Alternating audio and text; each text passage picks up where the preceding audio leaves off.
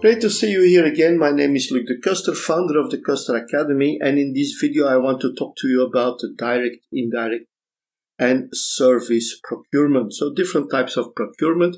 We will see into it what it is, what it means, so that you understand what types of procurement we can consider. But before we continue, don't forget to click on the subscribe button, click on the bell button, and whenever we have a new video, YouTube will inform you about it. So let's have a look at the direct, indirect procurement and service procurement. In direct procurement, we are considering the acquisition of goods, materials, and or services for the manufacturing process. Examples are raw materials, machinery, and resale items. Direct procurement drives external profit and continuous growth in revenue. Also, it comprises of stock materials or parts for production. And we want to have a long-term collaborative supplier relationship. These are basically the main products that will get our production alive, that helps us create products that have a high quality. And indirect procurement is about sourcing and purchasing materials, goods or services for internal use, like telephones, computers, paper clips, things like that. Typically, for what you want to do, these things make your organization work. We look at utilities, facility management, travel, things like that.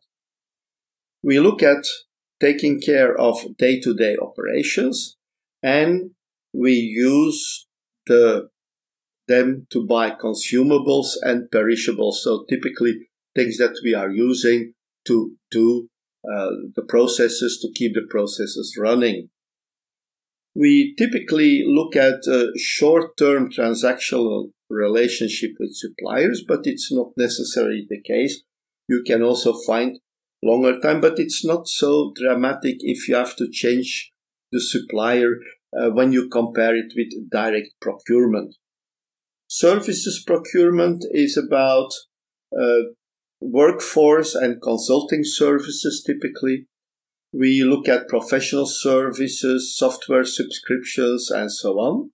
We use them to solve process and people gaps, typically used to purchase external services and staff, and we have sometimes a one-off or a contractual relationship with suppliers. These suppliers can also have a long relationship.